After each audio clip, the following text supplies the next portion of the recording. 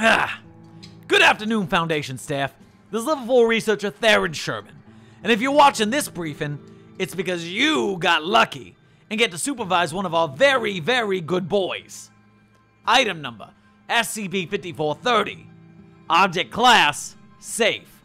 Special containment procedures. SCP-5430 currently inhabits the grounds of Area 12 and has been given an electric fence collar and implanted with 3 subdermal trackers to ensure that it remains within the perimeter of the area. The anomaly's non-hostile demeanor means that it may otherwise be left alone outside its bi-monthly medical checkup. Because its feet are intended for dry, sandy terrain, they ought to be measured once every 2 months so that protective footwear can be manufactured and fitted on it. Description: SCP-5430 is a male eastern goddess snake, genus Thamnophis satalis, approximately 6.7 meters long, that has had 48 legs from an eastern blue-tongued lizard, genus Telequa skinoides, thomically grafted onto it. Its length and legs are its only anomalous attributes. Aside from its predilection to use these legs for locomotion and increased appetite, the anomaly behaves like a non-anomalous male eastern goddess snake. SCP-5430 was discovered in New York City Central Park on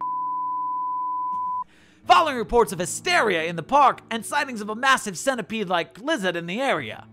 Mobile Task Force Lambda 12, codenamed Pest Control, were dispatched to contain it.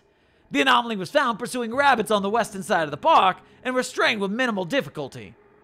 During containment of SCP-5430, Lambda 12 were accosted by one Jared McBraddock, an unlicensed, untrained thaumaturge that attempted to control the anomaly and have it attack the task force. SCP-5430 ignored Braddock and chose to walk laps around the pond after chasing and eating several rabbits. McBraddock was overpowered and brought into custody. A background check revealed that McBraddock had been arrested and released on bail 1 week previously for attempting to break into the Central Park Zoo's Tropic Zone.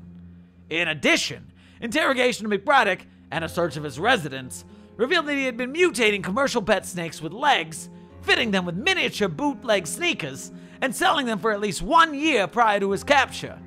The apartment was thus confiscated by the Foundation, and McBraddock was given Class A amnestics and released. At this time, Mobile Task Force Alpha 4, codenamed Pony Express, is reviewing his records to locate all such mutated specimens. Addendum: during its most recent checkup, SCP-5430 was observed to respond positively to the attending physician's music player, undulating and moving its legs in a manner recognizable as dance. Loudspeakers have been set up near its current nesting site, a pond in the corner of Area 12, to play pop music at low volume during its basking hours. And, on a personal note, the lead researcher has let us know that our Snake Boy's favorite song is Break My Stride. Simply adorable. Alright, staff, that ends our broadcast. Use your Foundation encrypted YouTube account to like, comment, subscribe, hit the bell, and support our broadcast at patreon.com/site42.